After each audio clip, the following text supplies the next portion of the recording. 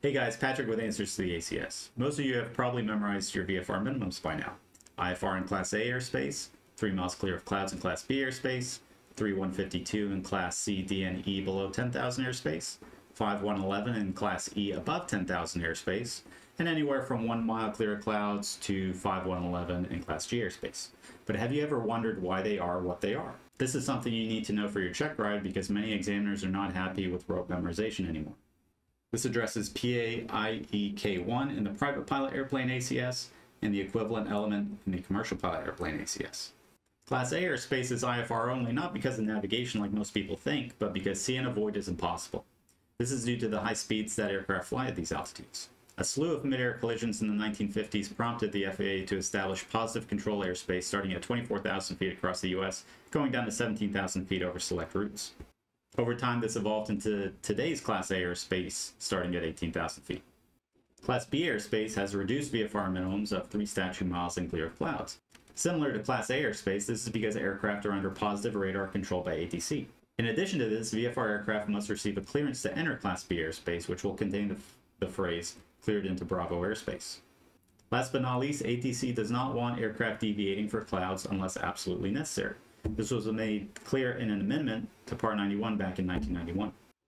Class C, D, and E below 10,000 feet airspace has what some consider to be standard VFR minimums at 3 statute miles, 1,000 above, 500 below, and 2,000 feet horizontally from clouds. But where do these numbers come from? Let's start with visibility. Recall that the speed limit in this airspace is 250 knots. If 2 aircraft are approaching head-on at 250 knots and they see each other at exactly 3 statute miles, they'll have 21.6 seconds before impact.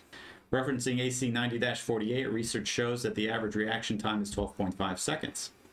21.6 seconds puts us at just under twice this number.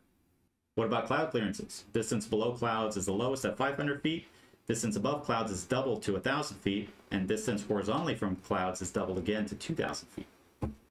If you sit in a typical cockpit, you'll notice that it's way easier to see above you than below you. This is why the distance below clouds is half of the distance above clouds. The horizontal distance is the greatest simply because aircraft travel forward a lot faster than they climb or descend. Class E airspace above 10,000 feet has increased VFR minimums of 5 statute miles and 1,000 above, 1,000 below, and 1 statute mile horizontally from clouds. Why is this? Well, the speed limit of 250 knots is removed. However, that doesn't mean that airspeeds are unlimited. VMO of most jets hovers around 320 to 350 knots. Let's take 350 knots. If 2 airplanes are converging head-on at 350 knots and they see each other at exactly 5 statute miles, they will have 25.7 seconds before impact. Just about twice the average reaction time of 12.5 seconds. What about the 1,000 above, 1,000 below, and 1 statute mile horizontally from clouds? This also accommodates the higher speeds that these aircraft fly at, as well as their higher climb and descent rates.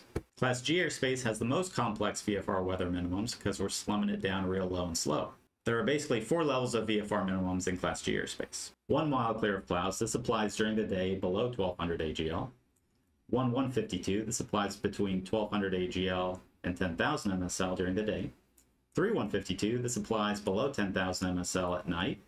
And 5111, which applies day or night above 1200 AGL and above 10,000 MSL. In general, VFR minimums increase the higher you go because aircraft start traveling faster. VFR minimums at night are increased because it's harder to see at night. Last but not least, Class G minimums above 10,000 feet match that of Class E airspace because of the removal of the 250 knot speed limit. Thank you guys for watching. I hope you learned something. If you did, hit that like button and subscribe so you can see more videos like this. Until next time, fly safe.